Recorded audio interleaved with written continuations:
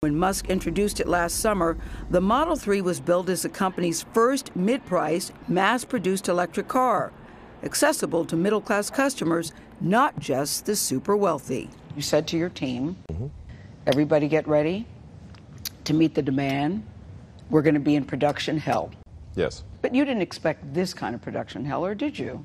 No, it's worse than I thought. Why is that? Why is it harder? What happened? We got complacent about some of the things that we felt were our core technology. We put too much new technology into the Model 3 all at once. This should have been staged. High tech goes in the cars, but it also builds them. This is widely regarded as one of the most robotics-driven auto assembly lines on the planet. Elon, part of the thing I heard about the Model 3 is that there's too many robots, that maybe... Yeah, I agree. You think so too? That maybe you need more people in here working? We do. In some cases, the robots actually slowed the production, right? Yes, they did. We had this crazy complex network of conveyor belts, and it was not working. So we got rid of that whole thing. This is cool, Elon. Yeah. Realizing it needed an overhaul, Musk personally took over the Model 3 production line at the beginning of April. We're aiming for really extreme levels of precision, more than any other vehicle in the world. He says he has resorted to pulling all-nighters at the plant. When things get really intense, I don't have time to go home and shower and change, so I just sleep here. I want to see. Where is that? Yeah, so in this conference room. I mean, it's pretty boring overall, really. It's actually cold in here, too. Yeah, I like it cold. So you like it cold? I sleep on the couch over there. So you're just laying here on the couch? Yeah. Last time I was here, I actually slept literally on the floor because the couch was too narrow. Yeah, I was going to say. And Elon, I have to say, it's not even a comfortable couch either. No, it's terrible. This is not a good couch. What does the number say for the last 7 days? What is the number? 2,071. You pleased with that? Yeah. For the time being? Yeah. Musk feels like all the overtime is paying off. And now he says the Model 3 line is back on track. And we're able to unlock some of the critical things that were holding us back from reaching 2,000 cars a week. But since then, we've continued to do 2,000 cars a week. Do you think that this is sustainable?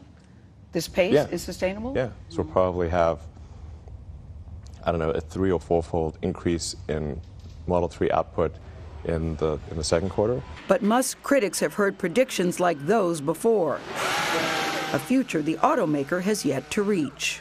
But Elon, you may be one of the few people to see it, because a lot of people looking at you don't see it. The problem people have, a lot of the analysts, is they kind of look in the rearview mirror instead of looking at the front windscreen. What do you mean by that?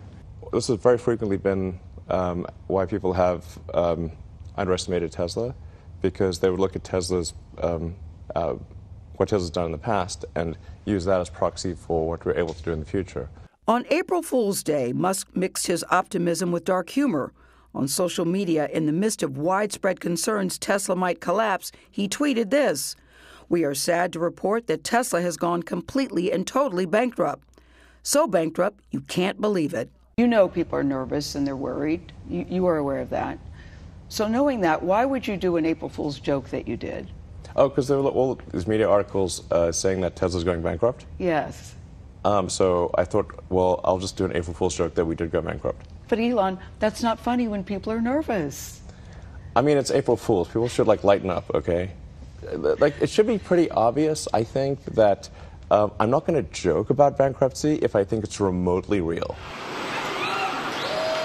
I'm feeling pretty optimistic about where Tesla is at this point. At this point, I have a clear understanding of the path out of hell. And I do not, until recently, have a clear understanding. Musk says anyone who pre-ordered the Model 3 when it was unveiled last July, I know some of those folks, should be getting their car in about 3 to 6 months. That is about 6 to 9 months later than they were promised. Coming up in our next hour, the